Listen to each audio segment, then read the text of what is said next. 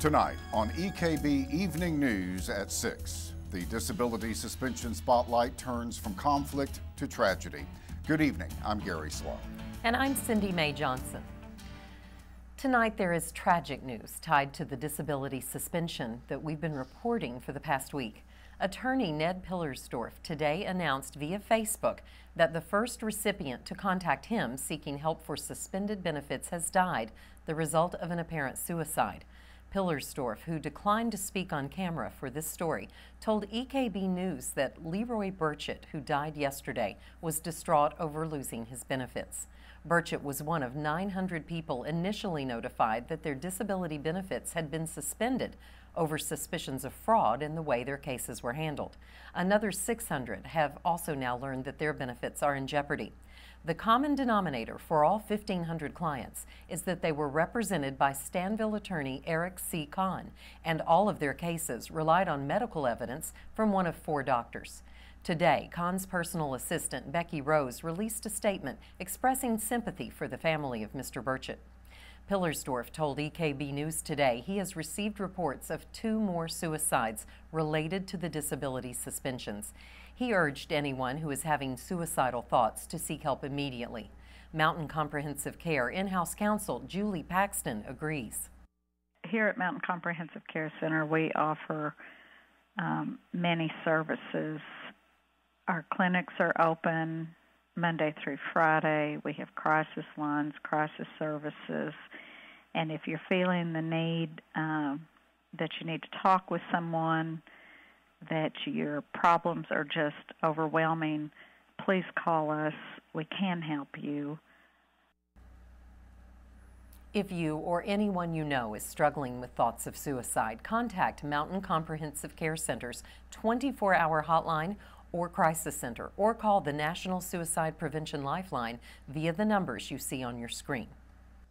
State and local leaders around the region today received notice from CAM Mining that the company intends to idle mines in Kentucky and West Virginia. 98 employees will lose their jobs permanently effective August 1st. The action affects operations in Egerton and Thacker in West Virginia. In Kentucky, closings will take place at Dean, Phelps, Pikeville, and Shelby.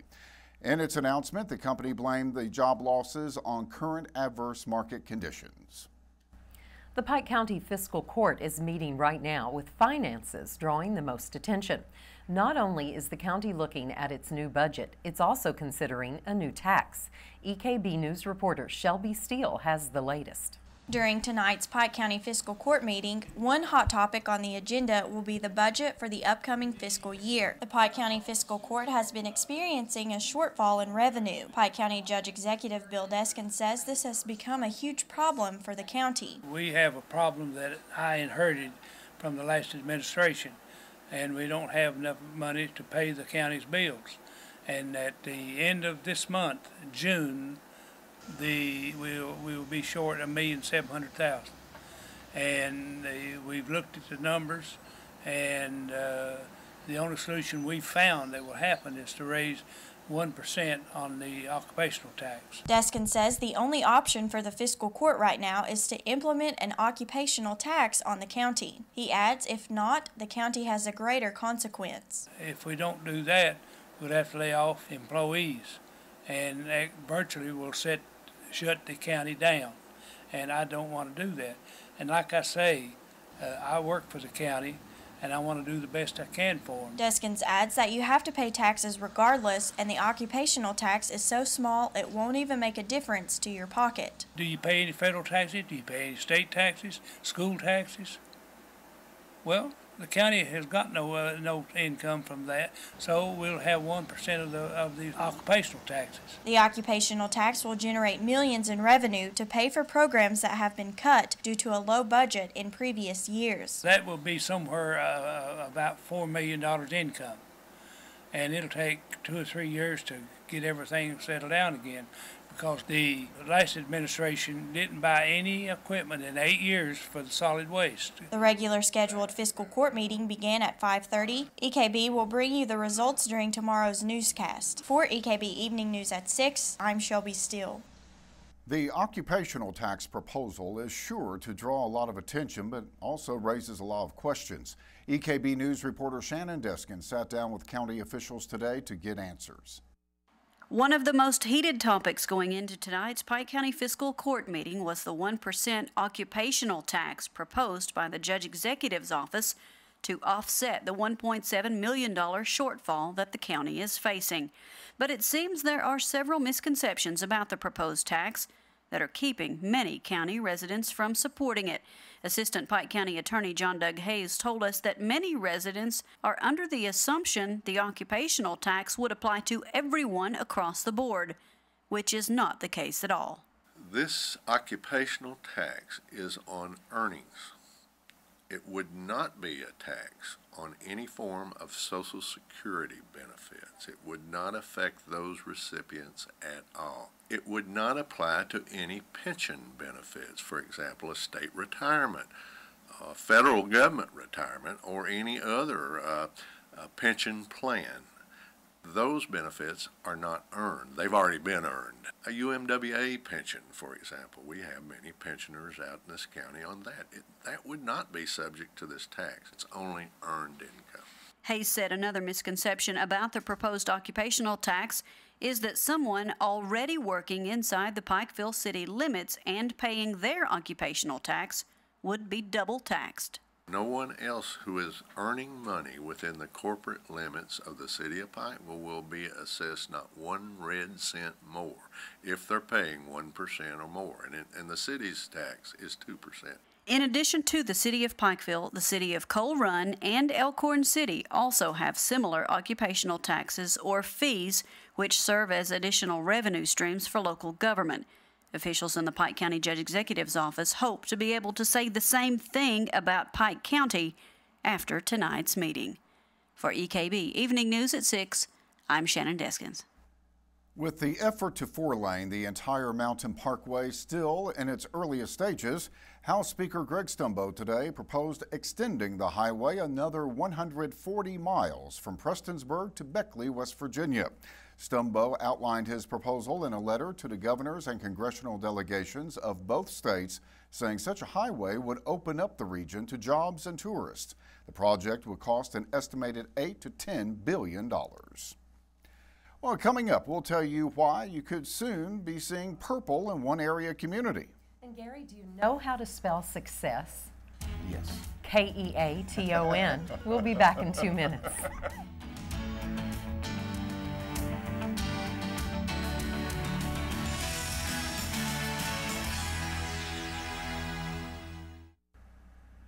Last week, we brought you the story of 14-year-old Christ Central student Paul Keaton, whose spelling prowess earned him a spot in the finals of the Scripps National Spelling Bee. He finished 8th. Last night, a celebration was held in honor of Keaton's success, which apparently runs in the family. An era of spelling. That's what some at Christ Central School are calling the time period that the Keaton siblings attended the school. During this time, Emily Keaton won first place in multiple spelling bees and finished her spelling career in the Scripps National Spelling Bee as a semifinalist in 2012. More recently, her brother Paul was a cause for celebration at Christ Central on Monday evening since he made the finals in this year's National Spelling Bee competition and finished 8th. One administrator was bursting with pride over Paul and Emily's success. Tonight, we're just here to let off all the stress and celebrate and just enjoy our accomplishments. The Bible says, rejoice with those who rejoice, and we're here to rejoice, and that's what we're doing. The Keatons were thrown a celebratory reception in honor of Paul's recent accomplishments. His sister mentioned how he gained the knowledge that he used during the bee. I thought I was going to train him up, but I haven't really had much time to, so I think I give him that. He's not had much of a coach, and he's done very well. I couldn't be more proud of the way Paul has competed. You know, everybody wants to win in a way, but I think it's more important that he kept his character throughout the competition and he behaved himself well. He looked the best of anybody there. But Paul relates his sister's experiences as a lesson about how he handled the competition. As I was watching my sister compete in the National Spelling Bee and then went on to do so myself, I learned that persistence and hard work always pays off. The spelling bee has made me a better person. It's given me a good work ethic and a strong base for the future. With Paul being in 8th grade, this is his last year at Christ Central since the school only has grades kindergarten through 8th. The principal spoke about the Keatons' values and how this win helps Eastern Kentucky's reputation. In a time when people think that we are illiterate or we don't have the literacy or the intelligence to move on in Eastern Kentucky, let me tell you this. We have contenders on a national arena, and I am very proud of that. But as the Keatons would say, to God be the glory, for they have trained and used their talents for God, and they're very humbled in their efforts. And all I can say is they're just a wonderful family, and I've just been blessed to be a part of it. Reporting for EKB Evening News at 6, I'm Courtney Levering. Well, this morning, officers with the Pikeville Police Department responded to a call that put them a little outside their comfort zone. Detective Bruce Collins was one of the officers who responded to rescue a newborn fawn. A local resident that's in a subdivision that said that they had a baby fawn that had been born in their yard the previous date. They watched the fawn, which is what you're supposed to do. They watched the fawn. The mother never did come back to the area. So that's when they called us to come up and rescue the fawn. Collins said a mother deer will normally leave a fawn for several hours at a time, but will return to check on it periodically and feed it. However, they felt this morning's intervention was necessary after the mother did not return to check on the fawn. But law enforcement officials stressed that residents should notify authorities anytime a situation like this comes up because possessing wildlife is illegal in Kentucky. There is a charge for possession of wildlife. So that's not something that you want to do. If you do find something like this, a fawn or any other wild animal on your property, please call your local police department, the state police, or the Kentucky Fish and Wildlife so that they can come out and make sure that the proper channels are taken to care for the wildlife. A Kentucky Department of Fish and Wildlife officer picked up the fawn earlier today and took it to a wildlife rehabilitation facility in Knott County, where it will stay until it can be released back into the wild. The Mingo County Commission has declared the month of June Paint the Town Purple Month. During the month, the Williamson Women's Relay for Life team is challenging the entire Tug Valley area to go purple. Relay for Life brings together more than 3.5 million people every year nationwide to celebrate the lives of those who have battled cancer, remember loved ones lost, and offer tips to fight back against the disease. The Williamson Relay for Life team is asking Mingo County residents to decorate their homes and businesses purple and wear purple to show their support. A prize will be awarded for the best display on June 15th. The Women's Club also has purple bows for sale. You can purchase a large one for $5 and a smaller one for $3. All proceeds go to the American Cancer Society. Well, coming up, Jamie Johnson will be in to tell us about some pretty high honors going to UK football players. But first, EKB Chief Meteorologist Lathan Hopkins will be in with a check on our forecast. We'll be back in 2 minutes.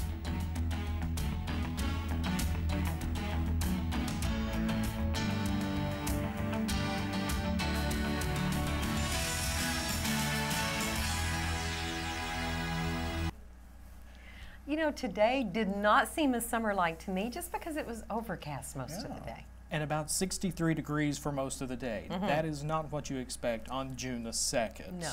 Warmer temperatures on the way, but we do have another cloudy and cool day for tomorrow. The Doppler radar showing some folks even picking up on some light rain this evening, mainly right along the Kentucky, West Virginia, and Virginia border. Folks around Elkhorn City picking up on some light rain. Also Buchanan, Dickinson counties over in Virginia picking up on some light rain as we speak.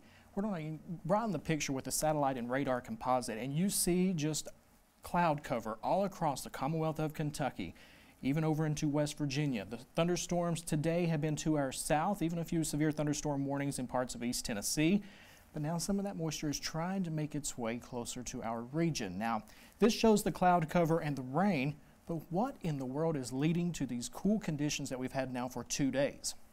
We go over to another version of the satellite, and you can see very clearly this little area of low pressure right here spinning right on top of the Ohio and Tennessee valleys. This is the leading cause of the cloud cover, the showers, and yes, even the cooler temperatures. This thing's going to stick around for the day tomorrow before finally moving off to the east. As it does so, it will allow for some sun to make an appearance by Thursday. It's going to take till Thursday, though. Take you outside downtown Pikeville, and you see the cloud cover holding on tough. Temperatures right now 63 degrees in downtown Pikeville. The humidity is 83%. Winds from the north at 4 miles per hour. And with that area of low pressure right overhead, the barometric pressure is dropping.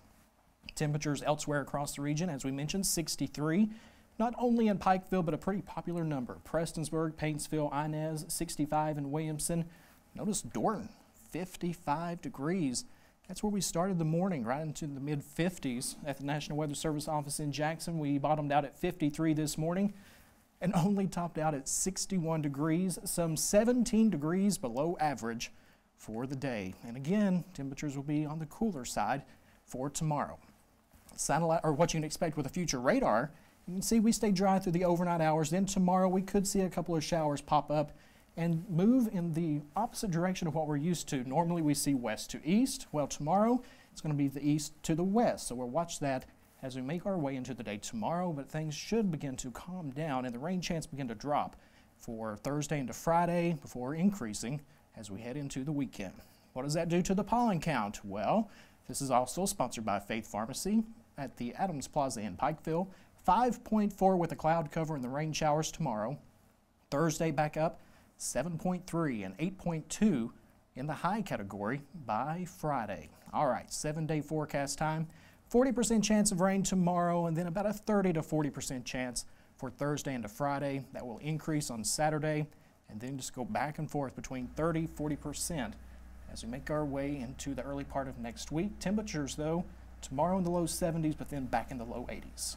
So the temperatures will be a little more normal. Yeah, but you thought it was cool this morning. You have 2 more mornings to deal with that. Wow. May need a light jacket. Strange stuff in June. It really June. is. 61 degrees on June 2nd. Yeah, don't like it. It's been quite some time since we've had high temperatures that cool. Are we setting a record? I don't have to go back in the record books and check. If so, it would be a record cold high temperature. Okay. And of course, you can also check out the latest forecast tomorrow in the latest edition of the Appalachian News Express. All right, thanks, Lakin. On Friday evening, hundreds of young dancers came out to perform for a packed Mountain Arts Center audience in the annual spring recital presented by Prestonsburg Dance Studio, Dance Etc. Around 1,000 audience members enjoyed the performance by dancers of all ages and experience levels. Tonight we have the Dance Etc. Spring Recital. Now we have 4 shows of this, and it's like packed every show. So it's, you know, a lot of people think if you're not having a big show, you're not doing anything. But this is a very important event for Eastern Kentucky and this small town of Prestonsburg. A lot of people here, and it's great for the economy. The recitals continued throughout the weekend. That's a lot of dancing. It is a lot of dancing. And we'll be back with sports in 2 minutes.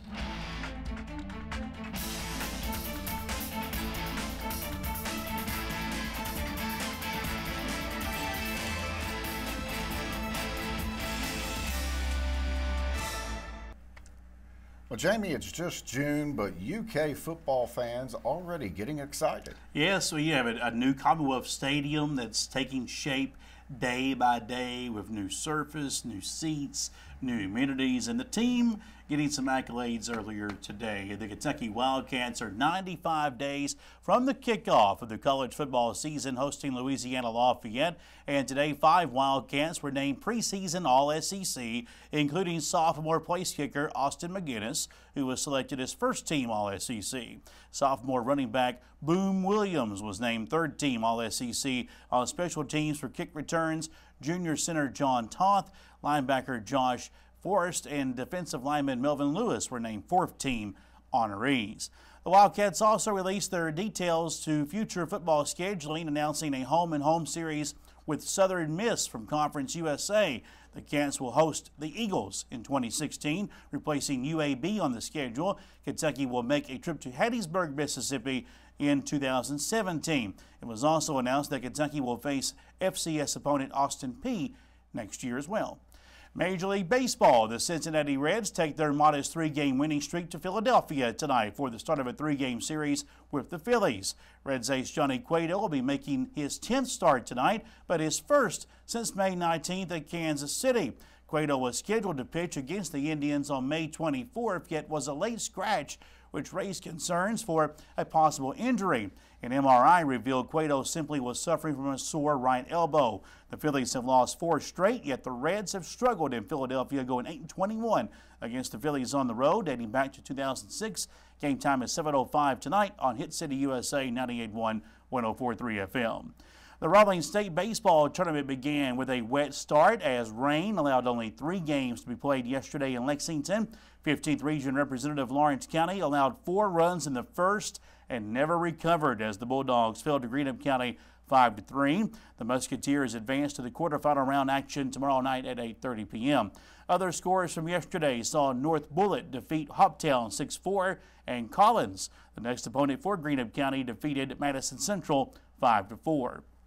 Opening round action continued today with Highlands defeating McCracken County 5-2 and South Warren knocked off South Laurel 5-3. Apollo and E-Town are still playing at this moment. Ballard will face West Jessamine. Knott Central is set to take on Scott later tonight. And that is sports. Are you being a little hard on the Reds? A modest 3-game winning streak? But you lose 9 in a row, and I pay money to go and watch you in one of those 9 games. Yeah. I'm going to be a little harsh. They got to win 4 or 5 before I get back and feel before better it's about just it. a streak. Yes. It's no longer a modest streak. Done with it for now. Okay. We'll be right back.